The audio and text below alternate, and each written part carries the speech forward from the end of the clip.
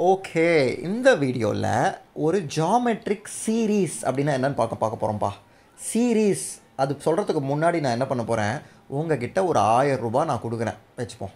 வருஷம் ஆரம்பம், இந்த வருஷம் ஆரம்பத்தில் உங்ககிட்ட நான் ஒரு 1000 ரூபாய் தரேன். இதுதான் வருஷம் ஆரம்பம் அப்படிங்கிறது இந்த காலமில் நம்ம எழுத போகிறோம். இந்த காலமில் உன்னோட அக்கௌண்ட்டில் எவ்வளோ பைசா இருக்கும், நீ அதை எடுக்காமல் சமத்தாக வச்சுருந்த அப்படின்னாக்கா எவ்வளோ ரூபா இருக்கும் அதில். ஓகே, ஆனால் வருஷத்துக்கு உன் பேங்க் வந்து 5% இன்ட்ரெஸ்ட் தருதுப்பா. அது நல்ல விஷயம் இல்லை. ஆட் தானே ஆகுது. 5% இன்ட்ரெஸ்ட் கொடுத்தானா உன் பேங்க்கு உன்னோட பணம் வந்து 5% வளரும். ஓகேவா, அதாவது 1.05ஆல் மல்டிப்ளை ஆகும்.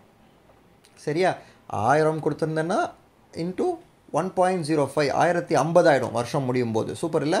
சரி, வருஷ ஆரம்பத்தை நான் இங்கே எழுத போகிறேன். முதல் வருஷ ஆரம்பத்தை எழுதுவோமா இங்கே? முதல் வருஷம் ஆரம்பம், ரெண்டாவது வருஷம் ஆரம்பம், மூணாவது வருஷம் ஆரம்பம், dot dot dot dot dot ஏதோ ஒரு nth இயர் ஆரம்பம். 10th இயராக இருக்கலாம், 12th இயராக இருக்கலாம். ஏதோ ஒரு வருஷத்தில் என்ன இருக்கும் உன்னோட அக்கௌண்ட்டில் பணம் நம்ம பார்க்க போகிறது தான் இந்த மேஜிக்கல் ஜாமெட்ரிக் சீரீஸ்.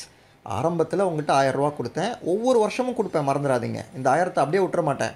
ஒவ்வொரு வருஷமும் 1000 கொடுப்பேன். ஓகேவா, ரெண்டாவது வருஷம் ஆரம்பத்தில் என்ன ஆகும், இன்னொரு 1000 ரூபா உங்ககிட்டேருந்து கொடுத்துருப்பேன் நான். அந்த 1000மும் அந்த அக்கௌண்ட்டில் வந்து உக்காந்துரும். ப்ளஸ் போன 1000க்கு 5% இன்ட்ரெஸ்ட் வருமே, அது கூட்டிக்கலாமே. ப்ளஸ் 1.05ங்கிறது தான் க்ரோத் ஆஸ் 5% இன்ட்டு 1.05. இது பர்சன்டேஜில் பாருங்கள். Plus 1000 into 1.05. ஓகேவா, வெறும் 2000 இருக்காது. 1000 + 1000 2000 இருக்காது. ஆனால் பழைய 1000 வந்து கொஞ்சம் வளர்ந்துருக்கும். சூப்பர் இல்லை? இதே மாதிரி மூணாவது வருஷம் என்ன இருக்கும், புதுசாக வாங்கின 1000 மூணாவது வருஷமும் ஹாப்பியாக வந்து நீங்கள் எங்கிட்ட 1000 ரூபா வாங்கிட்டு போவீங்க இல்லை? 1000 ரூபா கிடச்ச உடனே பாஸ் பண்ணிட்டு யோசிப்போமா இங்கே என்ன இருக்கும் வேல்யூன்னு. ஓகே, 1000 ப்ளஸ் போன 1000க்கு ஒரு 1.05 போட்டுருவோமா, ப்ளஸ் 1000 இன்ட்டு 1.05 ப்ளஸ் பழையசு ஒன்று இருக்குல்ல, டெபாசிட் ஆகி வளர்ந்துச்சே போன வருஷம், அந்த அசாமியும் இப்போ 1.05 அவரும் வளர போகிறாருல்ல. எந்த பணம் போட்டாலும் 1.05 ஆகும். அதெல்லாம் கூட்டுறது கரெக்டு. அக்கௌண்ட்டில் அதுதான் உன்னோட அக்கௌண்ட் பேலன்ஸ்னு காட்டும். சூப்பர் இல்லை? 1.05 இன்ட்டு 1.05 இதுதான்ப்பா மேஜிக் ஆஃப் சேவிங்ஸு. நீ சேவ் பண்ணுறதுக்கு நல்ல விஷயம்னு ஏன் சொல்கிறாங்க, ஸ்கொயர் ஆகுது. 1.05 இன்ட்டு 1.05 போடுறதுனால ஸ்கொயர் ஆகுது, டு த பவர் ஆஃப் 3 ஆகுது. அந்த முன்னாடி இருக்கிற அமௌண்ட் வந்து நல்லா வளரும் இல்லை? சூப்பர். சேமிக்கிறது நல்ல பழக்கம். டாட் டாட் டாட் டாட்னு போட்டோம். nth இயர் என்னவாக இருந்திருக்கும்னு நினைக்கிறீங்க, யோசிச்சு பாருங்கள் பார்க்கலாம்.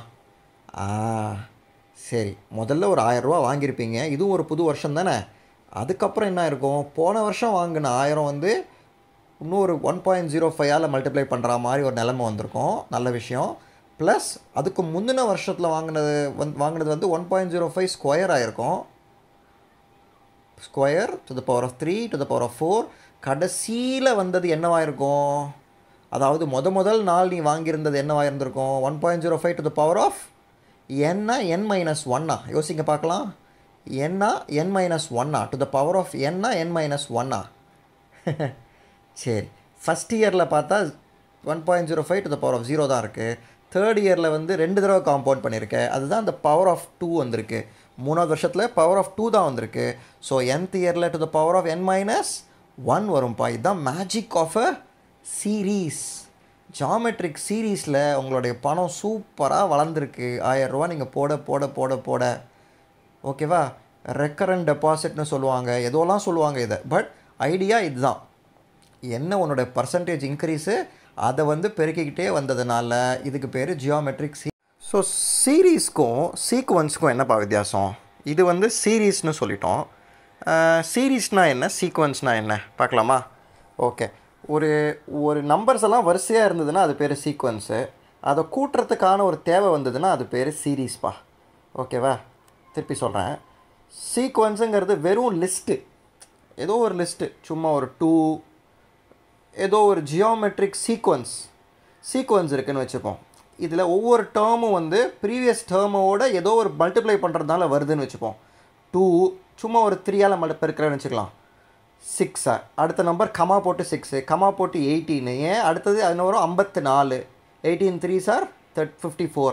அப்படியே போய்கிட்டே இருக்கிறதுனால இதுக்கு பேர் வெறும் சீக்வன்ஸ், ஜியாமெட்ரிக் சீக்வன்ஸ். ஓகேவா? இந்த பக்கம் இருக்கிற சீரீஸ் அப்படிங்கிறது என்ன பண்ண போகிறோம், கூட்ட போகிறோம். இது எல்லாத்தையும் 2 + 6 + 18 + 54ங்கிறது சீரீஸ். ஓகேவா? இந்த வித்தியாசம் தெரிஞ்சுக்கிறது நல்லது. கரெக்டாக?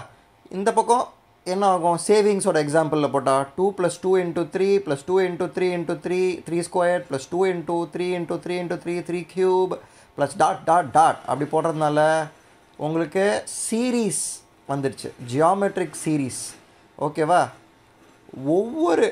ஒவ்வொரு அடுத்தடுத்த டேர்மோ ப்ரீவியஸ் டேர்மோட ஒரு கான்ஸ்டன்ட், ஒரு ஃபிக்ஸட் நம்பரால் நீங்கள் பெருக்கிறீங்க. அது இந்த இடத்துல 3 இருக்குது, இந்த இடத்துல என்னவா இருக்குது, 3 இருக்குது.